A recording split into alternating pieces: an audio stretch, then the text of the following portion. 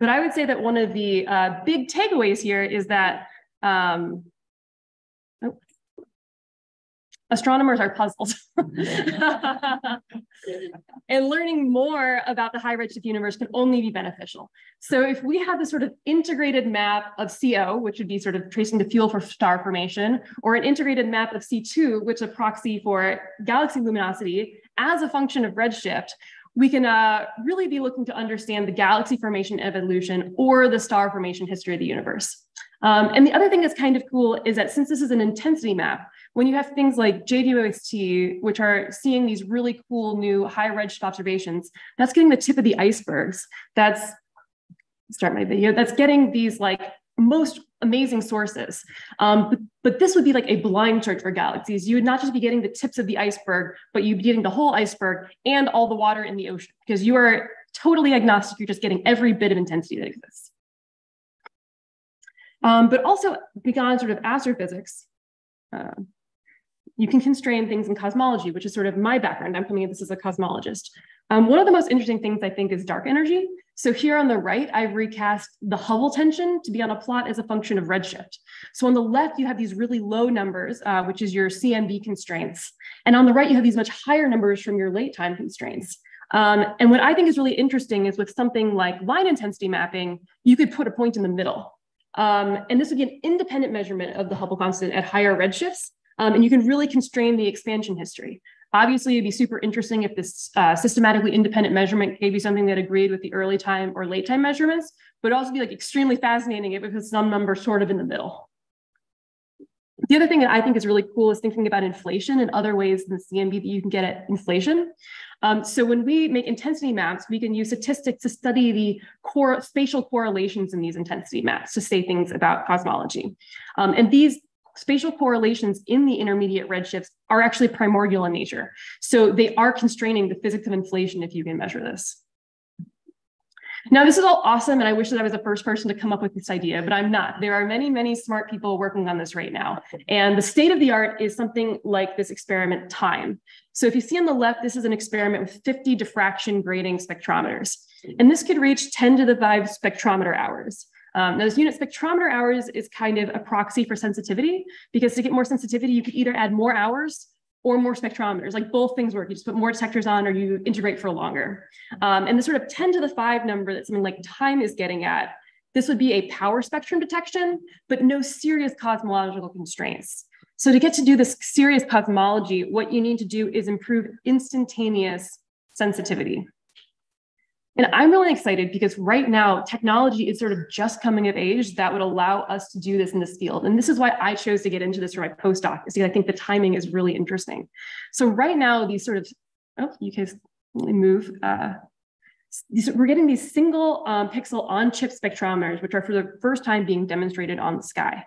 This is an experiment called SuperSpec, and that's taking something like time at the left, which is 700 cubic centimeters, and turning it into something that's 1 cubic centimeter. And that would allow you to pack in the number of detectors you'd need to actually do cosmology.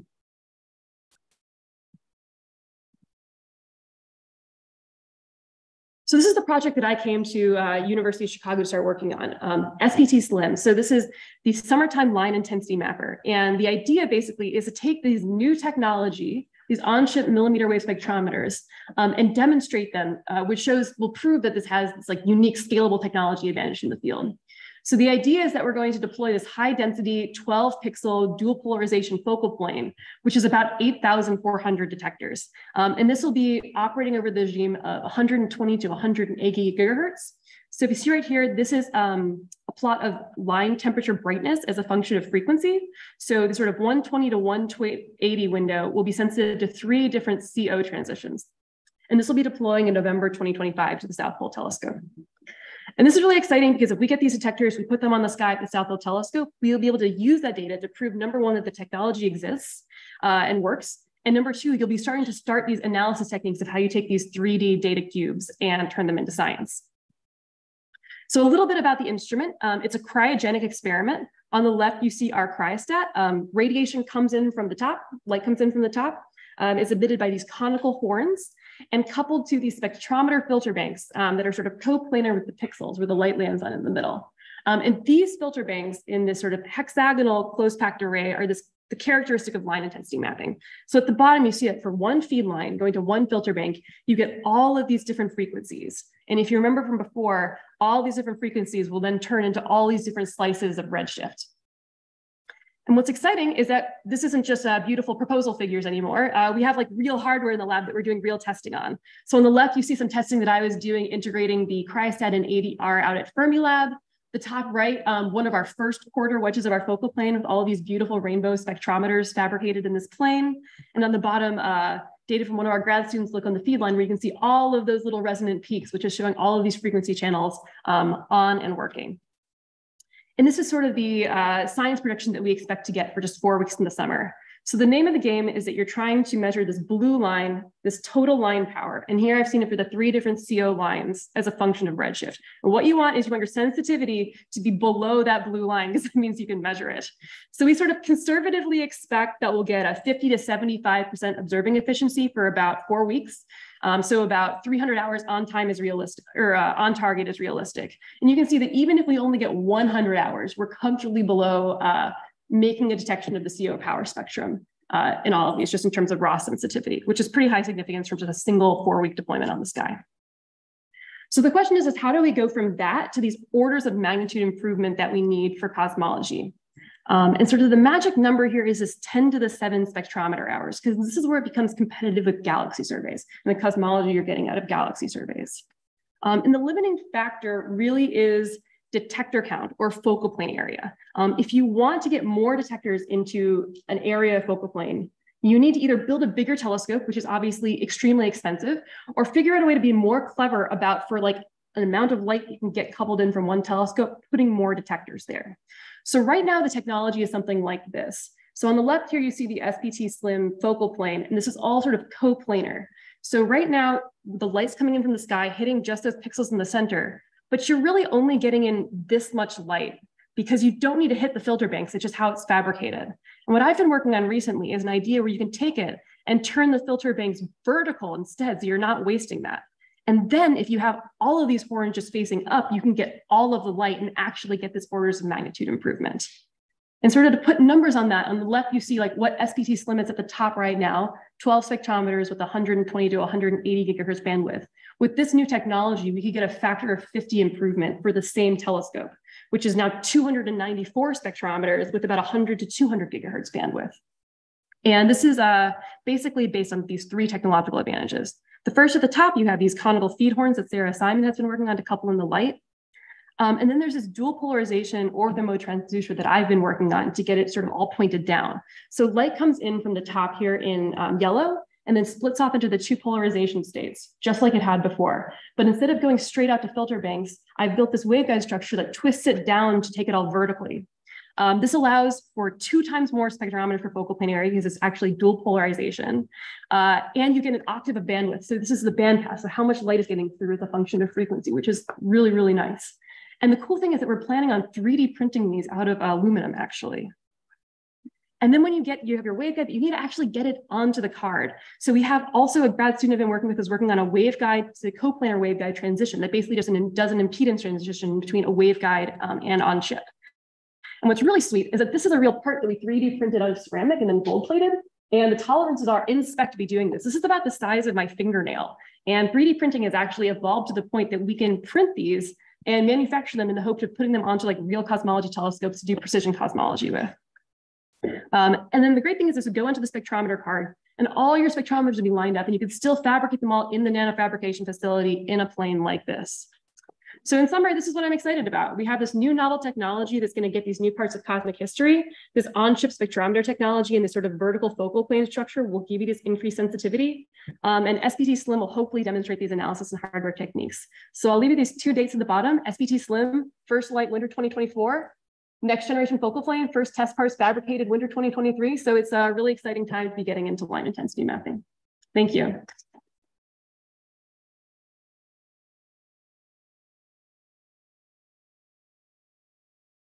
Thank you, Jessica, for the really exciting talk. Any questions?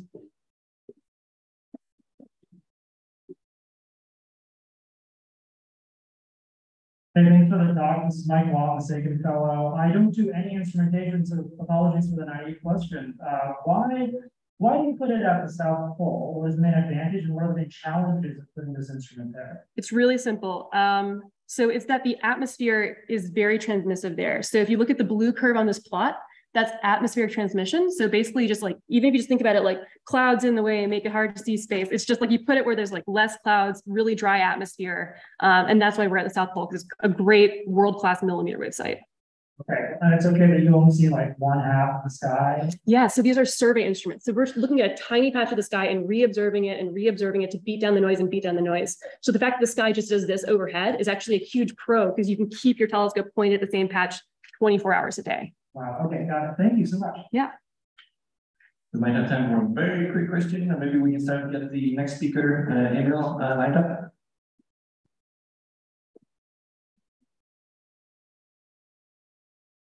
Hi, Jessica, wonderful talk. I'd actually, again, as not an instrumentalist, I'd love to hear a little bit about like your personal story with how you figured out to turn the pieces of the kilometer, whatever it's called, down. Yes. Okay. So it's just late night in Google. This is actually a trick people have been using on gigahertz satellites for years. They've been building them in different frequency ranges and kind of designing these like, there's like actually a whole turnstile structure hidden inside where you can't see. And I was like, I wonder if we can just put that on a telescope. So I scaled just to our frequency band and sketched it up in some design software and it worked. And I was like, great, let's try to see if we can make this part work. Great, let's thank the speaker again.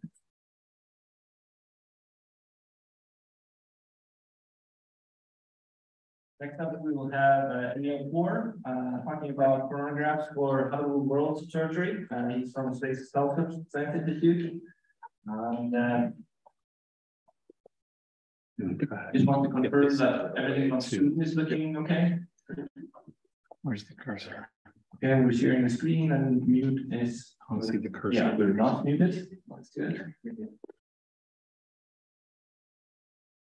Okay. Yeah, take it away whenever you're ready. Yep. Can everyone hear me? Perfect. So hi, I'm Emiel Por. I will be talking about coronagraphs for the Hubble World Observatory. And I first want to take some time to thank all the leads and the fellowship in general. This is my last fellowship year here. I'll be ending in 3 months from now. And I'm eternally grateful for the opportunity that I had to do all this work here at Space Telescope and here at with the fellowship. So Hubble World Observatory. Hubble World Observatory was endorsed by the ESTER 2020 Decadal Survey, which asked for a large, around 6 meter inscribed diameter telescope operating in the infrared, optical, and UV.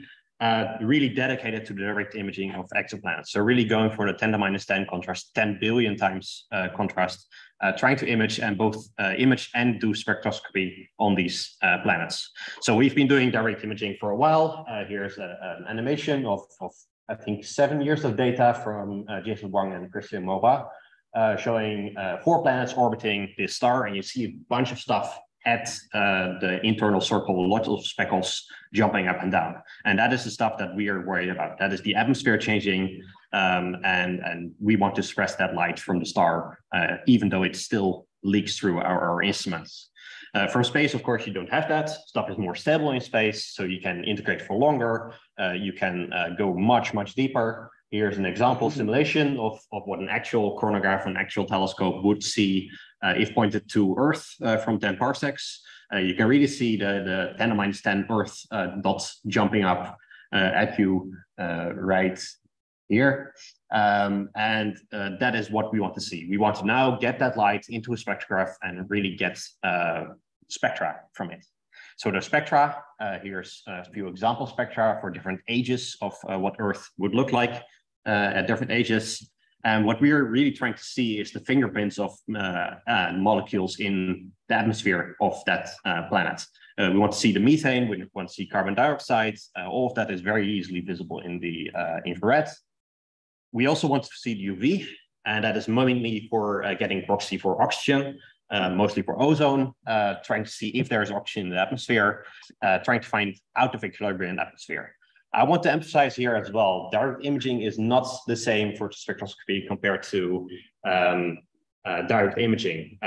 Transit spectroscopy really looks at the upper atmosphere. It really looks through the upper atmosphere and tries to find the composition of the atmosphere over there, rather than direct imaging, which looks at spectra from the surface. So all that light goes from the surface all the way through the entire atmosphere. So you get really different types of information. So even if you had a planet where you get both transit spectroscopy and direct imaging spectroscopy, there are different types of data. They both allow us to constrain the atmospheric abundances in different ways and get more data in that way. So I talked a little bit about how you can get close to the star, and really need to get very close to the star. Yeah, I can talk about this for a while. So, just take it down for just a second, we'll be back. Yeah, so this is a coronagraph. We want to look close to the star because we don't want to block the planet light that is there as well. So what we do is we have a series of masks and lenses to propagate light in between, going from the pupil to the focal plane, and then the final science camera plane. And what we try to do is successively suppress the starlight. So we start with just blocking the center part of the star. In the next pupil plane, you can see that the residual starlight is very outside of the pupil of the telescope. So what we can do is we can put another mask there, suppress all the light again, and then go to the final focal plane where a lot of light is actually suppressed. So what we've been doing with coronagraphs is, of course, this is really old, right? This is 1939, so almost 80 years old now. What we've been doing is trying to optimize each of those paths separately, trying to come up with new ways. And of course, that goes into a wild growth of different types of coronagraphs. I won't go over all of these. I don't think anyone has done that in recent years. What you try to do is try to optimize each of those masks, and that results in very complicated optimization structures. I talked about this 2 years ago, I think, and this is an example of optimizing all the three planes for a certain dark zone contrast where you try to stretch this as much as possible during the coronagraph design purpose. And this results in large-scale optimizations, think millions of parameters, tens of millions of constraints, fully nonlinear. This is a really difficult problem to solve, and we are still not quite there yet. So going back to habitable worlds, right? We want to now get a chronograph for habitable worlds. It's not simple, so we need to get some leadership on how to do that. So to do that, NASA set up a few working groups, 4 working groups, to really look at what are the options, how do we get in 2030, 2040, how do we get an instrument that actually performs as well as we want it to perform.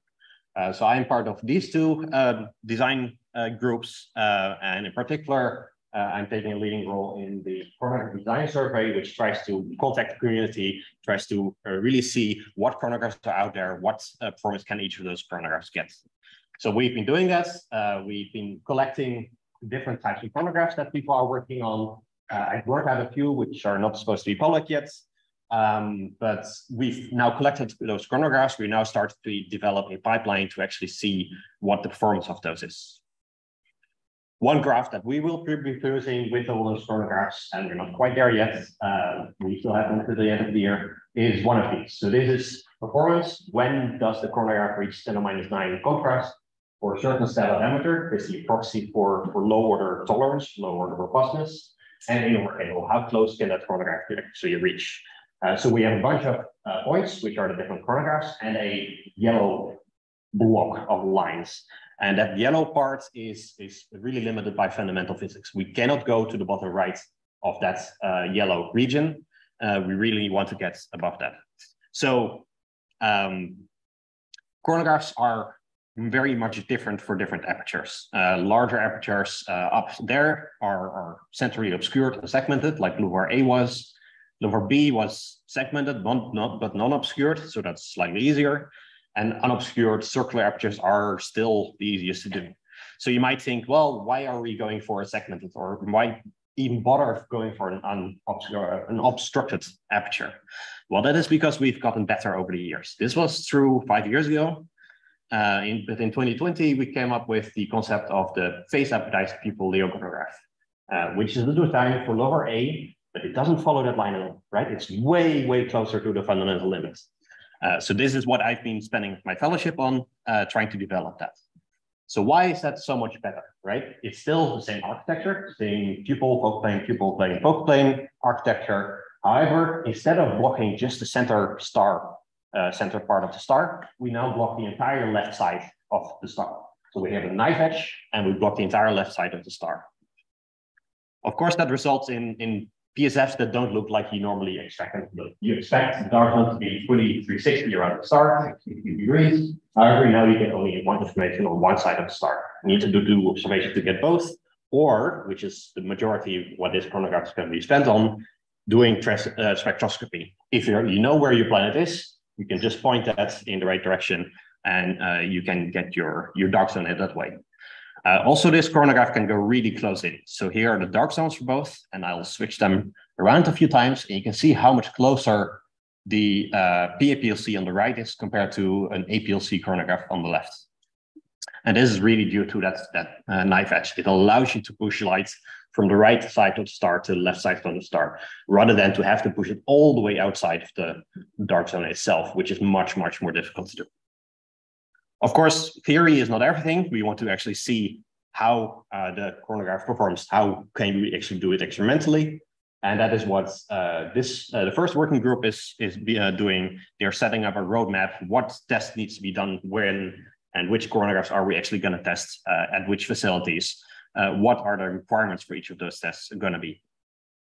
So I've been doing tests on HiCat, trying to get ahead of that curve, trying to demonstrate a few things before actually having to demonstrate it for NASA. And I've been doing that on the high contrast imager for complex aperture telescopes at testbed at Space Telescope. So this uses segmented deformable mirror to really get a fully segmented telescope simulated at. I'll switch over that. So we've been upgrading that over the last year. We've been going from a very messy setup to a much cleaner setup. And this is not only just cleanliness to work with, it's also a humidity control system, much better control of humidity, much better control of the temperature, keeping everything more stable. That's the whole goal here. Also vibrations, we've been getting better at that. So before the new enclosure, we had the black line vibration spectrum, huge peak at 80 Hertz, and that is now gone pretty much due to new enclosure. And this was done by a team of grad students, undergrad students working with us on the mechanical interface and trying to sort where those vibrations are actually coming from in our system. So this is what I showed last year, monochromatic performance. We've been pushing more broadband. Now this is 10% broadband and this is 25% broadband. Of course, the contrast degrades tiny bits, but we are really now pushing to limits of this chronograph. And now we are finally limited, not by the test bed, but by the chronograph, which is what you want to be for wave sensing. I mentioned wave sensing. This is something that is really important for the PAPLC chronograph. In contrast to other telescope chronographs, it really allows you to measure not only low orders aberrations, which are most impactful, but also the high orders, which can be used for post-processing. So this is what we've been doing for a while now. This is real data from James Webb. You can see it's not only low orders, you see low orders jumping up and down, but if I let it run longer, you can see slowly some drifts start to come in at much higher order, the individual segments jumping around. So of course we can do the same on HiCat, but we can actually sense this while doing a chronograph. So this is just a scientific method itself. This is with a chronograph and really sensing what is actually there. So I'll leave you with two animations. One is the dark zone being dug on HiCat with PAPLC chronograph, and the other is the segments actually being sent while doing that and trying to correct those in closed loop on the same instrument simultaneously with the same light. Thank you so much.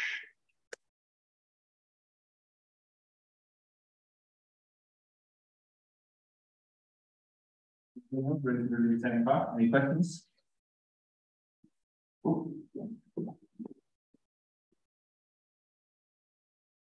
Hi, I'm Chandra X-ray. I'm actually the mentoring speaker for later today, but my question is informed by my experience with high contrast imaging and JWST. So with this knife edge and illuminating essentially like half of the imaging space, especially with a big telescope like LUVAR, is that going to have impacts on what you can observe, when you can observe in terms of like overheads and things like that. If you want to do some kind of survey, you know, you need this position angle and then you need that position angle. And have you looked at all or thought about the complexity that's going to add to the operation side? Yeah, so that is indeed the concern. So the way we envision it right now is to have multiple knife edges or be able to rotate them, probably multiple knife edges, and then put them at different position angles, observe with the one that is closest to you. What is for ground-based, it's much more of a problem because you want to see the meridian transit. You want to see a whole arc. For space-based, you have some control over the roll angle, so you can basically choose the knife edge that you want, the position angle that you want. Great. I don't think we have time for more questions, unfortunately, but let's thank the speaker again.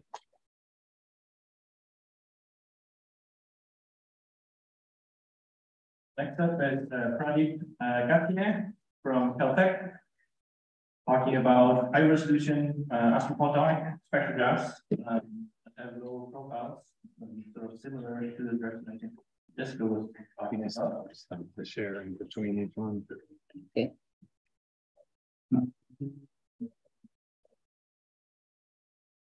Can everyone hear me?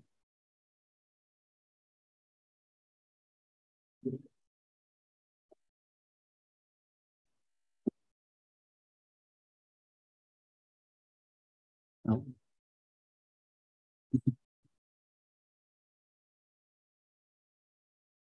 Okay. All right. Yeah.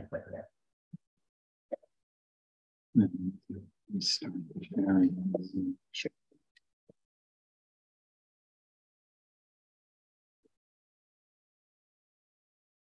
Yeah. This one. This one. Yeah.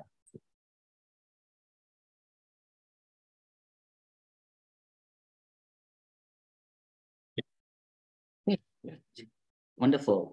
So thanks everyone for coming, and I would like to thank our leads for making this Hubble Fellowship experience very rewarding. I'm in my third year now, so this is my last year as a Hubble Fellow. So today I'm going to talk about the quest for high resolution with astrophotonic spectrographs. Just to motivate some of the science cases, one of the most exciting discoveries over the last decade have been the discoveries of thousands of exoplanets. And now we are slowly moving from an era of detection of exoplanets to an era of characterization of exoplanets. And one of the things that we really need to characterize is measure the mass of the exoplanets.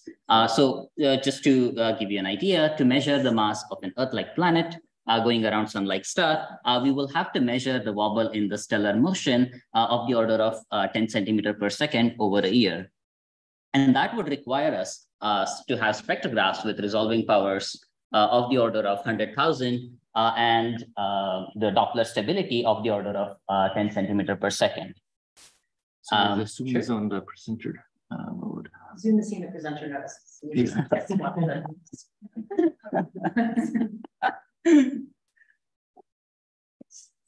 Astronomers have resolved.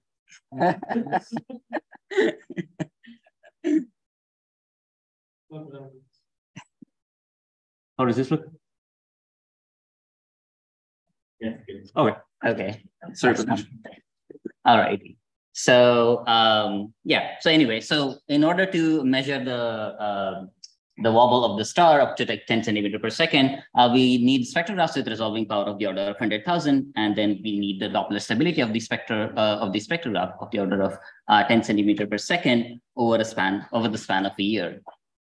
And in order to do things like that, we will really require extremely large telescopes for ground and also large telescopes in space. However, there is a catch. As the size of the telescopes grow, the size of the spectrographs that go on these telescopes grow as the square of the diameter or even the cube of the diameter. And that poses a real challenge for the stability of the spectrograph. So here is, for example, a spectrograph on a 4-meter class telescope. And there is a person standing there for scale, and you can see that it's roughly the size of a small car. Now imagine that for an extremely large telescope, like a 30-meter class telescope, that's going to be like half the size of this auditorium. Now, with sizes that big, it really becomes very difficult to maintain the thermal and mechanical stability of the spectrograph, which is really, really important to measure wobbles of the order of 10 centimeter per second. And also makes it very difficult to maintain a steady PSF, which is really, again, important for high resolution spectroscopy. And so just to drive that point home, here is a chart showing the radial velocity drift as a function of temperature and pressure. So temperature on x-axis, pressure on y-axis. Even if we maintain constant pressure and just change the temperature by 0.5 degrees Celsius, that corresponds to a radial velocity error of the order of 200 meters per second. So in order to get stability of the order of 20 centimeter per second, we would require 0.5 millikelvin level stability. So now imagine 0.5 millikelvin level stability over half of the size of this auditorium. So that's the kind of challenge that we are dealing with. So that's where astrophotonics comes into picture. So what is astrophotonics? Astrophotonics is basically photonics applied for astronomy. What is photonics? So photonics is basically the idea of guiding the light using fibers and waveguides in optical circuits, just like electronic circuits. So the basic principle at operation here is total internal reflection that is shown on the left. But in photonics, the waveguides don't look like the ones on the left, but they look more like the ones on the right, where the size of the waveguide is very similar to the size of the wavelength that it is guiding. So here you can see like one of these waveguides carries near infrared light, and it has a size of the order of 0.5 micron. The great thing about these waveguides is that they really allow us to very precisely control the interaction of the light with like lenses and gratings. And it allows us to really collapse the bulk optics, the 3D bulk optics like lenses and prisms, and allows us to basically collapse it down onto a two-dimensional chip. And with that kind of a two-dimensional routing of light, we basically get immense flexibility in terms of how we want to control the propagation of light. So with these photonic chips, as the size of the telescopes grow, the size of the chip actually remains the same, and you can use the same chip for various telescopes. So the key advantages here are that these photonic chips are extremely compact, there are no moving parts, and thereby they are extremely easy to stabilize. And in addition to the compactness, they also give us additional capabilities thanks to the controlled propagation of light. So we can get spatial filtering by doing interferometry of multiple telescopes, spectral filtering, and also polarization filtering. So this is one of the chips that we built at Caltech, and you can see that it's right next to a 1-cent coin. So it's really tiny, and that compactness really helps in the stability. So why should we build astrophotonic spectrographs? So for ground-based telescopes is the stability and the advanced processing of light. And for space-based telescopes such as HWO, it is the advanced processing of light, but most importantly, it is for the compactness for anything that we send in space. So here is just a schematic of how a photonic spectrograph kind of fits into a normal telescope. So we have starlight going through Earth's atmosphere, being partly corrected by the adaptive optics. And then that gets focused into a photonic lantern. And then the photonic lantern basically converts this light into like single mode fibers that we need for our photonic chips. And then that goes into the photonic chip, which is where the spectroscopy happens. So I'll just very briefly mention what the photonic lantern does. So if we didn't have any atmosphere on Earth, the first thing that will happen is we will not survive. But the second thing that will happen is we'll get a very nice, well-behaved point spread function like this. And this is what we want in astronomy. However, there is atmosphere on Earth, thank goodness, so we survive, but we then get a very distorted point spread function like the one on the left. So what a photonic lantern does is basically it converts this multimoded disturbed wavefront into this multiple single-moded diffraction limited wave, or like diffraction limited PSFs. And so once we have the light into these single-moded fibers, diffraction limited, we can then pass the light on to our photonic chip. So this is how our photonic spectrograph works. Like the architecture is called arrayed waveguide gratings. So basically it works very similar to a normal diffraction grating. So the light passes through the input fiber. It's illuminated on the array of waveguides, and that's where the path differences are created, like in a normal diffraction grating. And then once we have this phased array, we get constructive interference of different wavelengths at different locations. And that's what we call as the spectrum. And we can then image the spectrum onto a detector, or we can sample it and do more processing with it. This is the generation 1 device that we built in 2021 at Caltech. This has a resolving power of 12,000. It has a free spectral range of around 2.8 nanometer. So 2.8 nanometer is not a very big free spectral range, but it's good enough for a generation 1 device. So all these black lines that you see on the right-hand side, so these black lines are made out of this cross-section where silicon nitride is the core and silicon dioxide is the cladding, and they are like 800 nanometers by 800 nanometers, really tiny. So these, the size of this AWG is extremely small, so like just 2 millimeters by 7 millimeters, so really, really tiny. So just some experimental results with this AWG. We measured resolving power of 12,000 at 50 nanometers. So basically each of these tiny blips that you see there are basically spectral channels, and the free spectral range is 2.8 nanometer. So the end-to-end efficiency of this spectrograph was 11%, which is okay, not very good, but we have identified ways to expand that to all the way up to 40%, and I'll go through that quickly. So in generation 2 devices, we went on to push the resolving power from 12,000 earlier to now 26,000. And also the free spectral range, we basically multiplied that by a factor of 5 in this generation device. So now we have a free spectral range of 15 nanometer. So that's now getting very competitive with the conventional spectrographs that we have in astronomy. And this spectrograph also works over a broadband, so 1200 nanometers to 1700 nanometers. That's basically J and H bands in astronomy. And the size of this spectrograph is still very small, so like 2 centimeter by 2 centimeter. And this is how it looks like in real life. So I have some of the chips here, and I'm going to pass them around just so that like you can get an idea of like how small they are, and you can carry them around in hand or send them to space. This is the experimental result of this spectrograph. So each of these bumps, again, is a spectral channel, and the channel spacing is around 0.05 nanometer, which corresponds to a resolving power of 26,000. And the good thing is, in this particular architecture, we optimize the waveguide geometry to now get an end-to-end efficiency of 20%. So basically multiply the efficiency by a factor of 2. I'll skip this part, but I'll go on to the generation 3 device.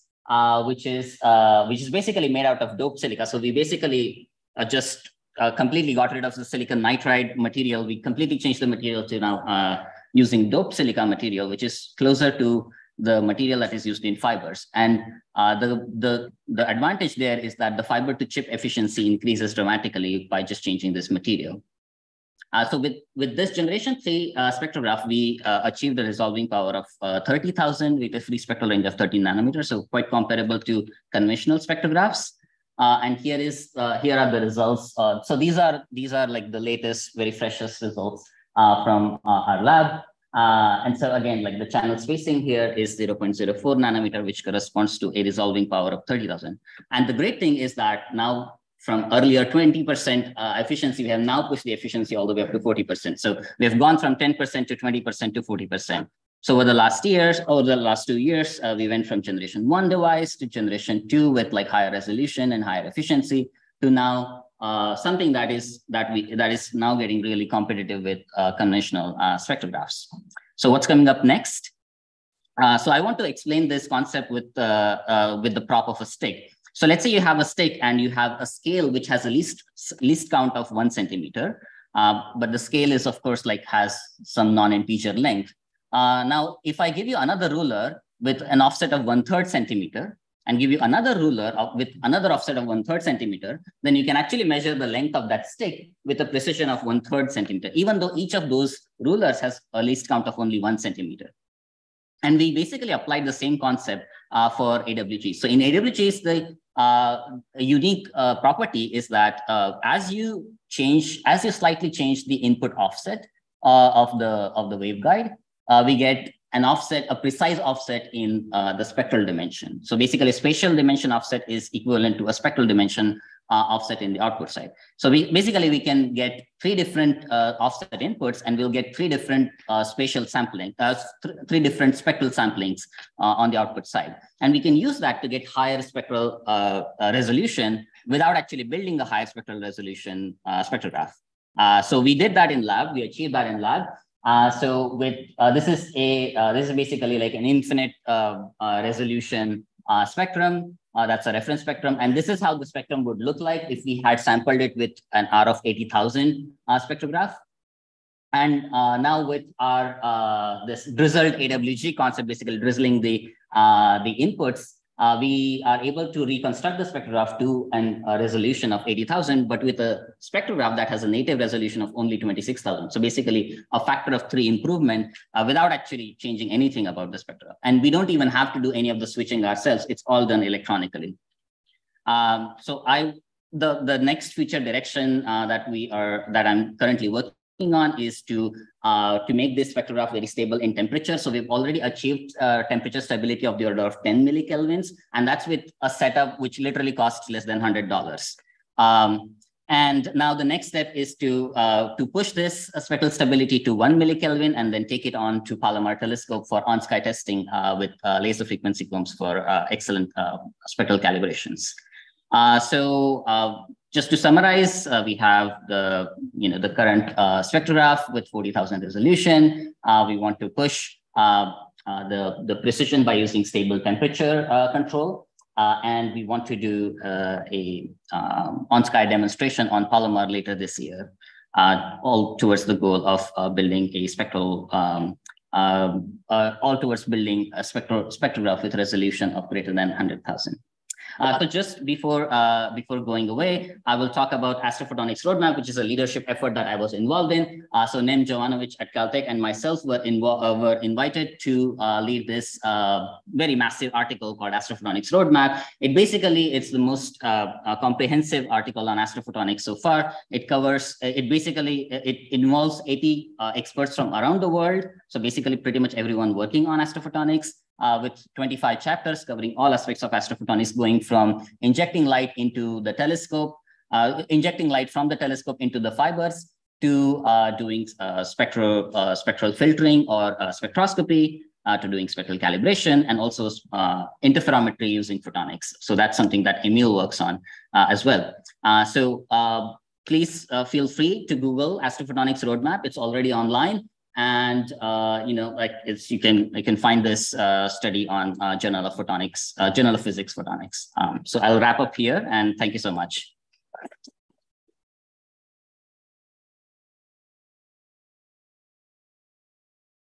We're running pretty short on time. Maybe there's a lightning quick question. What limits What limits the free spectral range of these devices? Yeah, so the free spectral range is a design parameter. And basically, as you increase the free spectral range, the size of the spectrograph increases. And that leads to phase errors because of the fabrication issues. There is constant improvement in the fabrication process, which allows us to increase the free spectral range. But we can also make design optimizations to sort of get rid of the overcome the phase error challenges without actually improving the fabrication process. So yeah, thank you. Great, let's thank the speaker again.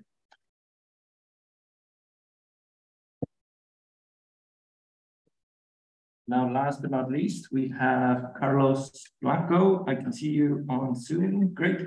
Carlos, do you want to test out your sound? Yeah, can you hear me well? Yes, we can hear you. Awesome. Yeah, feel free then to try and share your screen. Sounds good. Give me 1 second and tell me if you see it now.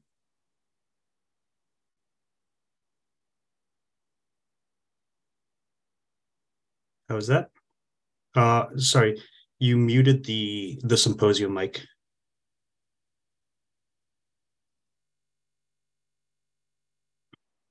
Okay, can you hear us now? Yes. Okay, awesome. So the last talk of this session is from Carlos Blanco at Princeton, who's going to be talking about sub-GeV dark matter detection directions. So take it away, Carlos. Great, thanks so much. Okay, so I guess this talk is the last update in a saga that's been about 4 years in the making. And the name of the game here is to try to detect ever lighter dark matter candidates with ever weaker couplings. So here we have the total range of what masses dark matter can have, and I'm sure you guys have all seen this plot several times, but I'm showing it here to really drive home a point of distinction between the canonical WIMP window that sits above 1 GeV and the sub-GeV space. In particular, I really want to make the distinction that when you're working in the canonical WIMP window, you're really looking for rare but very energetic tracks and cryogenic detectors. Whereas in the sub-GeV space, you're looking for much more feeble recoils that are more numerous, of course, but they really push you to try to detect single quanta transitions. Diagrammatically, what that looks like is as follows. So here we have a cartoon of what these exclusion curves often look like in papers.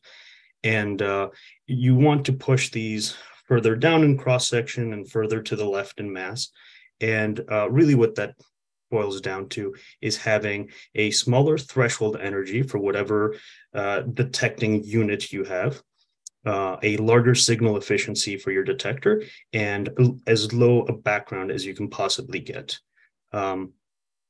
This sort of allows us to continue moving towards some benchmark of something like a scalar freeze out or a dark photon freeze-in model.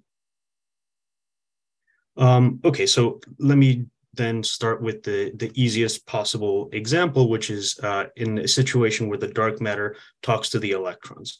Here, we're just going to set up a system that is an initial state psi I. It's going to then be promoted to an excited state while absorbing momentum Q, and when it de-excites, it's going to emit a photon. I will just tell you that a small unit that de-excites this way, it's called a chromophore. And the kinds of targets that we're talking about when we say, chromophores that can be excited through electron recoil, we mean electrons in crystals or electrons in molecules and atoms. And so if you think about it for a little bit, you realize that really what you're describing is a fluorescence experiment where the pump is dark matter, okay? And a cartoon of what that might look like is here on the right, where you have a detector volume, something like a 1 liter volume that could fit on a benchtop. The dark matter is going to come in, and it's going to excite one of these hexagons, which are the chromophores. And when those de-excite, they're going to emit a photon. Now, the photon has two choices. It can either free stream and make it to the surface of your detector to be picked up by a photodetector, or it can be reabsorbed quite rapidly by a neighbor. The probability of this reabsorption is kind of your enemy, but here nature's been very kind to us because for something like a solid molecular crystal, the probability of reabsorption is given by the overlap between the absorption and emission spectra. And those are naturally offset from one another by a Stokes shift. And so we can kind of show that for any characteristic solid molecular crystal, we have a probability of free streaming of like 65%. Okay, so about 4 years ago, my colleague Juan Coyar at the University of Chicago knocked on my door and said, look, I have this molecular scintillator, Elgin 301, which is paraxylene. I want to try to detect dark matter. And so some theory colleagues and I sat down and we wrote down the formalism for how dark matter can excite these molecules. And we said, okay, Juan, we think we can do this. In very short order, he went out and built this thing. So here on the far left, what you have is a paint can size volume of this paraxylene scintillator. And on top is a wide area photomultiplier tube. We put that in some shielding and we taped data. And in very short order, from, in 6 months from theory, we now have results. This is the way science was supposed to be done. It's great. Hardly ever see this anymore. And so what you're looking at here is two possible choices of dark matter models. So here on the left, we have something like a contact interaction, and on the right, you have a long-range interaction. The data that we took in those 6 months is in the dotted black lines, and you'll notice that this is limited by a rate, and that rate is the dark rate of the PMT. Okay, right off the bat, we see that we're pretty competitive with what at the time was a pretty bleeding edge experiment of Edelweiss, but we noticed that the actual PMT was calibrated in a deep underground experiment to go to a noise much lower than what we saw, and so we think, well, if we put this in Fermilab at in one of their deep mines, we can go all the way down to the black line. That's really not the point that we got from this experiment. The point that we got from this experiment is that fluorescence with dark matter works. It's a very cheap, very efficient way of probing dark matter parameter space. I mean, this was essentially, 3 postdocs, a graduate student, and a liter of glorified lighter fluid. So where do we go from here? We need lower background. And so here we have 2 options. The first of which is to reduce background, the absorption step, okay?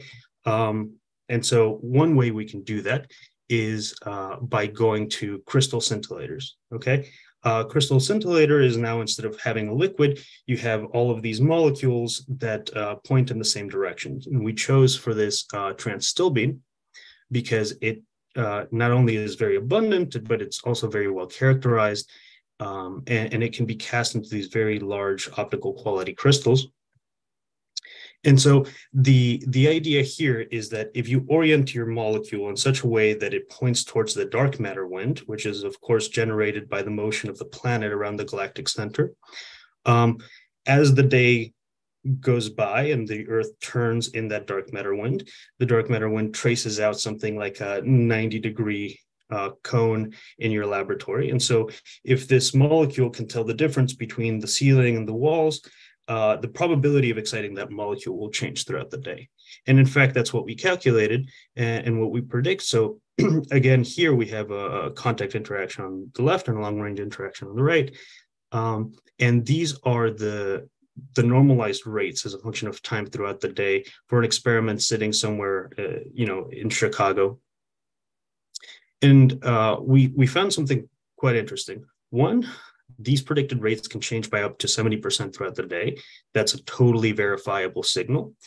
And 2, we realized that something interesting was happening as we increased the possible dark matter masses. What we found is that this daily modulation never quite went away.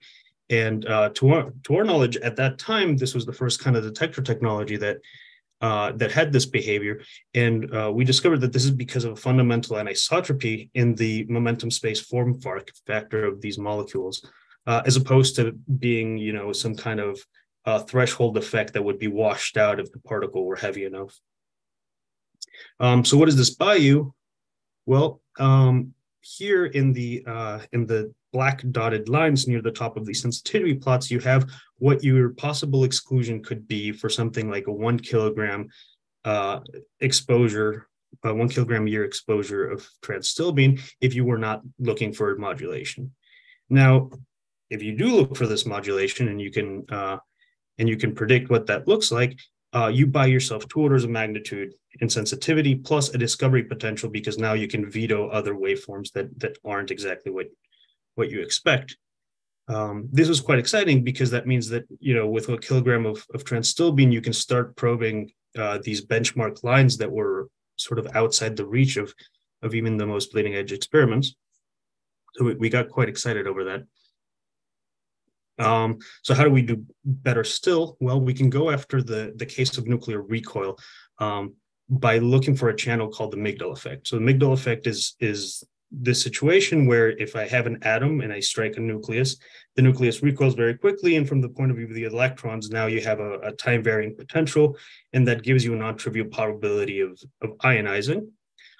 This effect had been used for looking for lighter and lighter dark matters because it's inelastic by the xenon collaboration and the liquid argon community.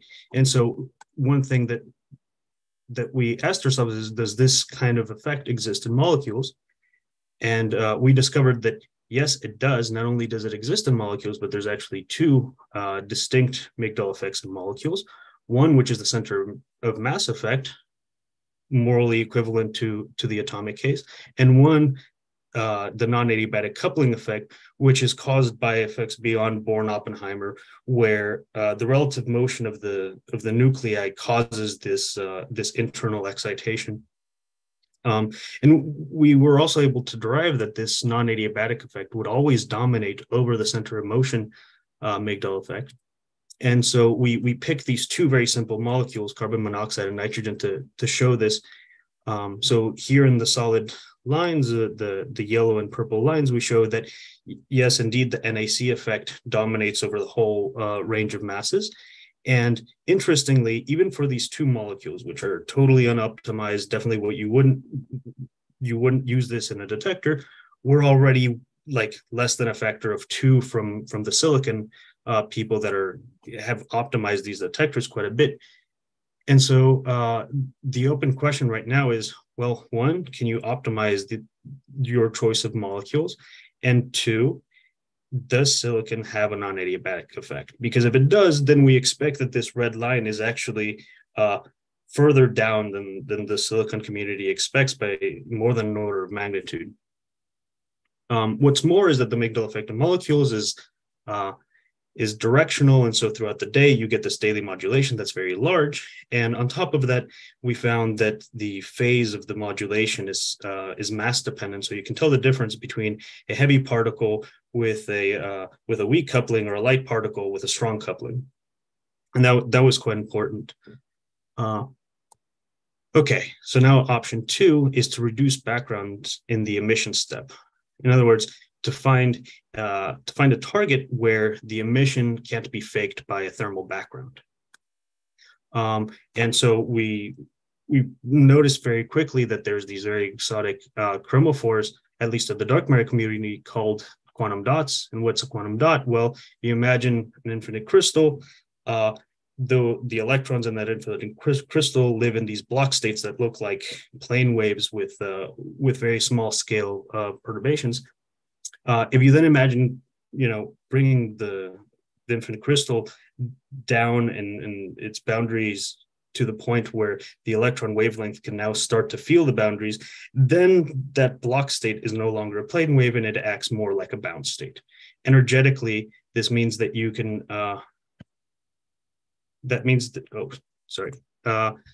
whereas before you had continuous valence and conduction states, now you have very discrete states at the bound edge. And ultimately, that leads to a very interesting signal, where an initial excitation due to dark matter can generate multiple excitons at the band edge, and that leads to a back-to-back coincident photon emission.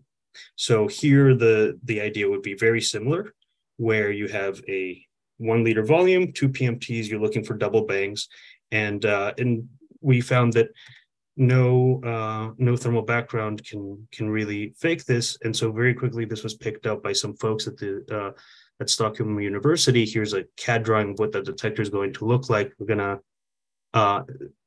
put this out in 2 phases, so we're very excited about this. I think I've reached the end of my time, so I'll just say that this is a collaboration that everybody should look out for. We're very excited to bring this to the experimental community.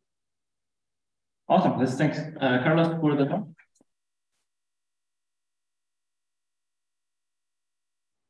Thanks. Okay. Any questions for Carlos?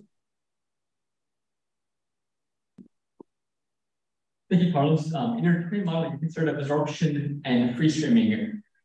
How would scattering affect the picture? Well, the elastic scattering cross-section for photons off of molecules is tiny compared to the absorption cross-section, so we don't expect that to be very significant at all. Great. I think we are up on time, so let's thank Carlos and all the speakers once again. Great. Thanks.